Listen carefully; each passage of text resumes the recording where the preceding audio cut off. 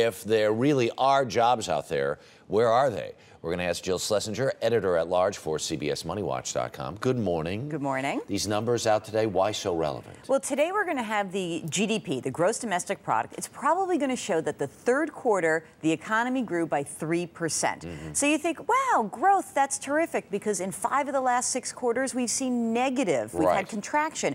But a lot of people are still so upset because there aren't a lot of jobs and it's hard to get a job.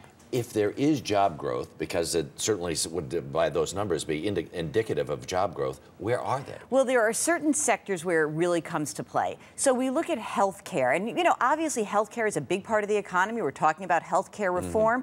Well, we have seen almost 560,000 jobs added in healthcare. Wow. When you look at education also growing. The government says that there have been about 380,000 jobs created or saved in education. We'll get those numbers. Stimulus money helped save a lot of those. Right, and we'll get those numbers on Friday from the government to find out really what the number is.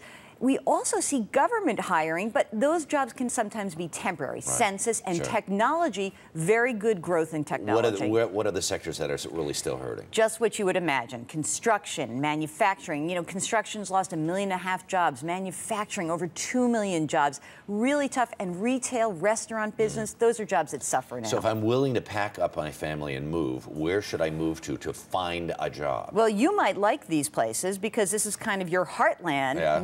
Nebraska.